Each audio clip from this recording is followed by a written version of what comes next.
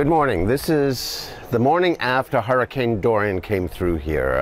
I'm just out here enjoying my coffee, listening to the sound of chainsaws wafting from the neighborhood, cutting down the trees that came down during the storm. I'm pretty lucky in that all I lost was a dead tree down there, but and some other minimal damage, and I got power back this morning so I can make my coffee. But it really made me start to think more about the parallels between the dynamics in the hurricane and our own lives, because sometimes our lives can feel like a hurricane, and that's all we live in, is the chaos. But then there's that eye, the eye of the storm.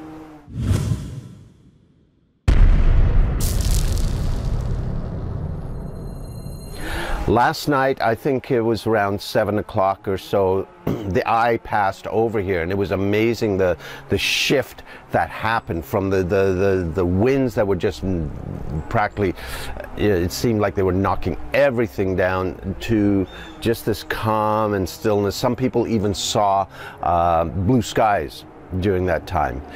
And then it came again. And the thing is, in our lives, we've got the opportunity to stay in that center, to stay in a place of calm. But what we tend to do is we just live in the caca. Like right now, that yes, everyone was bracing, getting ready for the storm. Now everyone's dealing with the cleanup and frantically dealing with that, or desperately trying to find a coffee shop that's open if their power isn't on. So how much of your life is spent in the caca? And I think we actually get hooked on that. You know, you've heard me talk about, I'm sure, that when we get stressed, it's not just when we're stressed, but when we imagine and relive it in our mind's eye. Our body catalyzes 1,400 chemical and 30 hormonal changes that poison our body. And think about, during an average day, how often that happens. When someone does something to upset you, you run things through your head that are really, really ticking you off. All those times they're running those chemicals, and I think we get addicted to that. So we look for Christ, we look for the next business. It's not conscious, it's not something, I'm not blaming or anything, but it's something that we do tend to do. Is if you get hooked on those chemicals, you look for more of them. When you finish the crisis in your life, you find something else, you relive more in your head. The alternative, though, is to find that eye of the storm, to find that calm. And as you get into that calm, the storm, as it goes around you, it will start to fade away. Whatever you do in terms of a practice to start to build your ability to step into that center, it's something that'll develop over time. Because if you're hooked on those poison chemicals of the storm, it's going to take a while for you to shake that. But whatever you can do, whether it's meditation, whether it's being in nature, runners talk about being on a runner's high. For me, one of my mindfulness processes is dance. When I'm dancing with a partner, I have to be in that moment. I cannot think of anything else but be focused on my partner and the music and what's emerging from that, because as a lead, I'm choreographing. I mean, even for me, making my latte, it's a mindfulness exercise, or that's a couple of minutes where I allow myself to be present.